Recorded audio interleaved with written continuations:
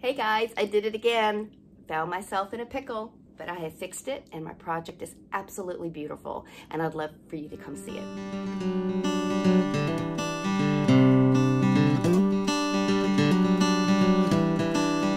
Welcome back to Table Flipping Housewife. I'm Amy Whalen. I recently purchased a French Provincial Dresser Set. It's a very wide dresser with a side table and a mirror. It was only $40. So what I did was I painted it a light gray, kind of a neutral gray color, and I chose to use Behr Marquise paint. Now I had used this one for Christian's dresser and I sprayed it and it was beautiful. And so I thought I'm gonna do that again. So I got a light gray color in the same paint line, and my sprayer officially died. You've seen me struggle with it in the last couple of videos. So I was left to have to roll it and paintbrush it. But the thing is, it's not self-leveling paint. It's very thick. I didn't like the fact that I could see brush strokes. I kept going over and over it. I probably put 3 coats of paint on it. It was a hot mess. And I was so excited to finally be done. Brought it in, started putting the drawers in, and as I did, I realized the paint was peeling. After all, it's a latex paint. It was on there thick. So I was back to square one. So you're going to see that I have to strip it, I have to sand it, and start all over. But I'm going to use Fusion Mineral Paint this time, not a latex paint. This is meant for furniture.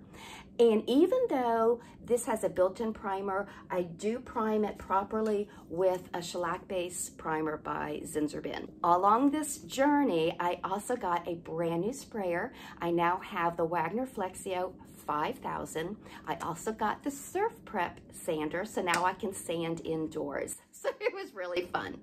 So anyway, let's get started. A citrus strip. It seems to be a fellow friend these days.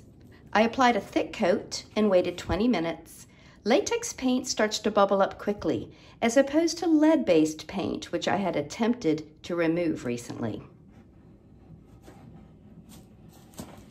So satisfying.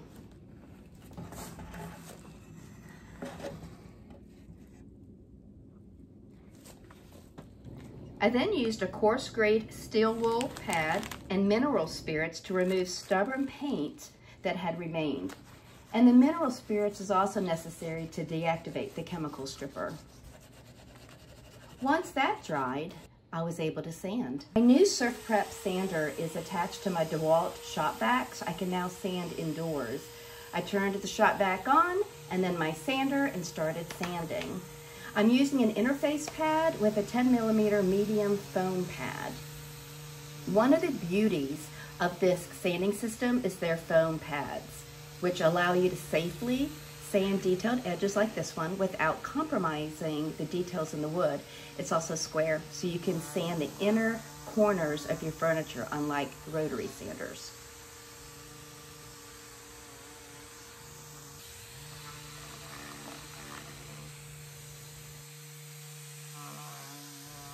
One thing I want to pay attention to though, even before I prime it, is that one of the areas where the paint was peeling before was here. See how it's rubbing up against this? So what I'm going to do next is take my sander and sand the bottom of the drawer so that it's not going to rub up against. Here's another area. It was rubbing and peeling the paint there, so I'm going to sand that off. I'll sand the drawers so that they're not rubbing up against the frame of the dresser. It was trial and error per se. I would sand and then put the drawer back in to assess whether or not I needed to sand more. And here I'm noticing I had not sanded enough, so I pulled it out and continued to wear down that edge.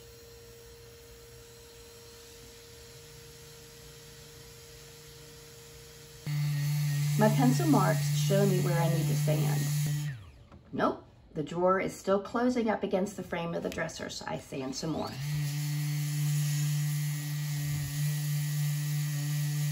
See how tight this area was before I sanded? There's clearance now between the two surfaces. It is a glorious morning in my part of Georgia. So I have about an hour and a half and I want to start priming. Now I'm going to use the spray version of this shellac-based Zinsser Bin primer to get into the detailed frame of the body of the dresser and also into the details of the drawers. And then I'll be using this high density foam roller to apply the primer to the rest of the pieces.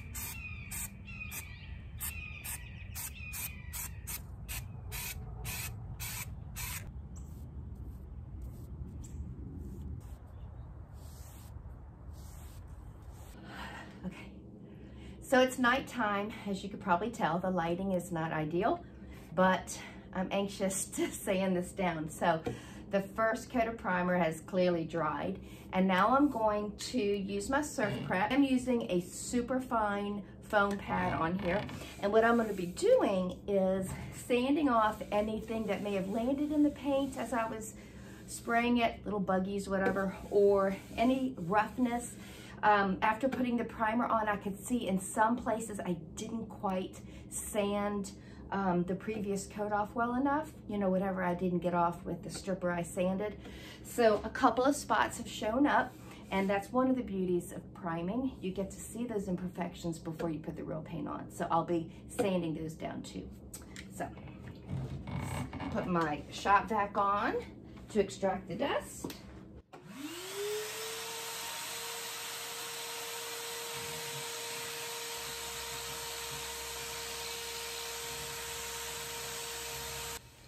Once all of the drawers, the dresser, and the side table were sanded, I wiped everything down with a tack cloth and applied and then sanded a second coat of primer in the same manner.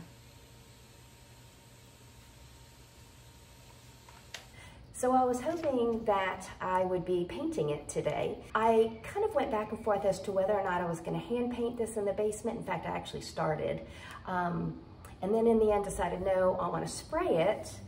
But the weather's been unpredictable. I've also been under the weather, and so I didn't want to set everything up outside if I had to come in. So my husband helped me pull everything into the garage, and I set up to start painting. Well, I'm really glad I did that, because in the natural light, I realized this still needed to be sanded some. There were spots that did not look good. Now I'm a perfectionist, but I am selling this, and so I ended up sanding it again with 150 and then 220. Actually, no, it was 150 and then a very fine SurfPrep Rad Pad. And then I wiped and vacuumed all the dust up. So we're ready to go. Now, this is the color Lichen. I have hand painted a job before with this paint and loved the consistency of it, but I've never sprayed it. So this will be interesting. The other thing I'm going to do for the very first time, and I hope this doesn't backfire on me, is that I'm going to paint the drawers while they're still inside the dresser. And then I'll pull them up and touch up as needed. So let me kind of assess whether or not I can get started today. If not, it'll be first thing in the morning. Well, I'm gonna go for it because I'm just too excited not to.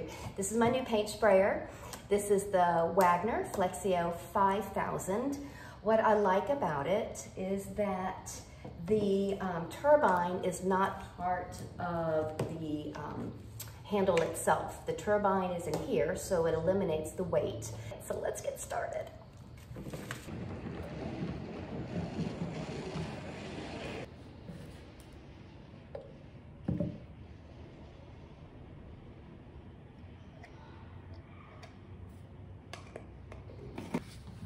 Come on in. Yes.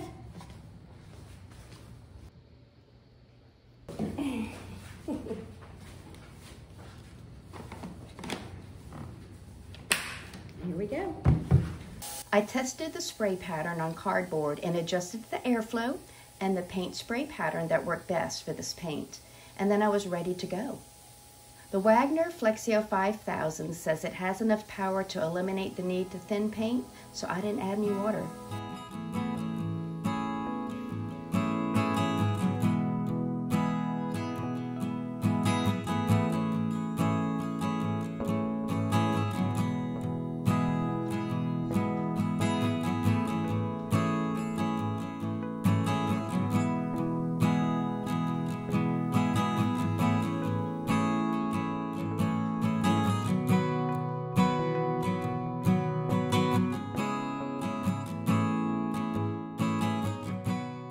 This is what it looks like so far. I stopped because I wanted to make sure that I wasn't gonna get any sags. Now I do see some orange peel, but I'm hoping that will self-level.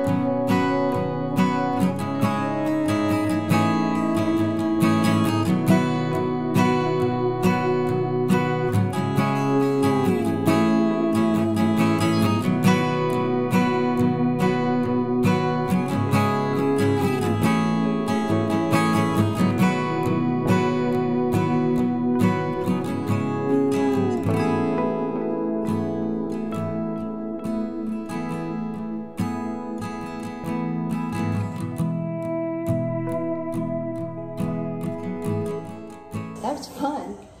All right, so one, I like painting the drawers while they're still in.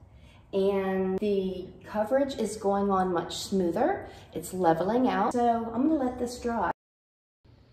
The next day, I lightly sanded the first coat of paint with a super fine Rad Pad. I wiped down the dust and sprayed a second coat of paint. While that dried, I used my square zebra brush to paint the top and sides of the drawers.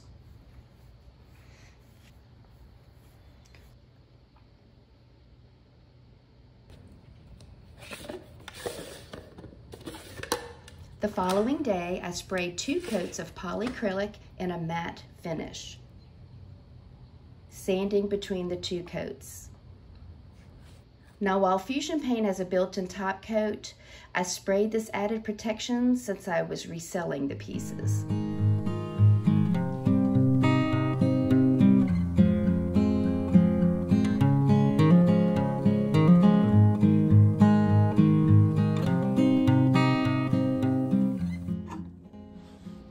If you'd like to see how I cleaned the hardware before reattaching it, subscribe to my channel if you haven't already, so you can easily find that video.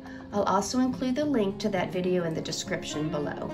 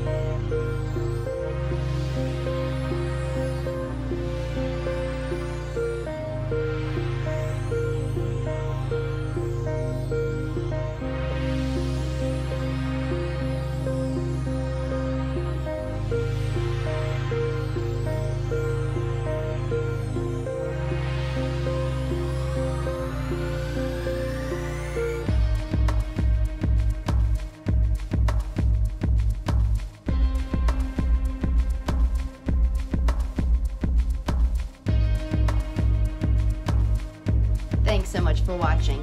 Please be sure to subscribe to my channel and leave me a comment if you have any questions or any constructive thoughts to share.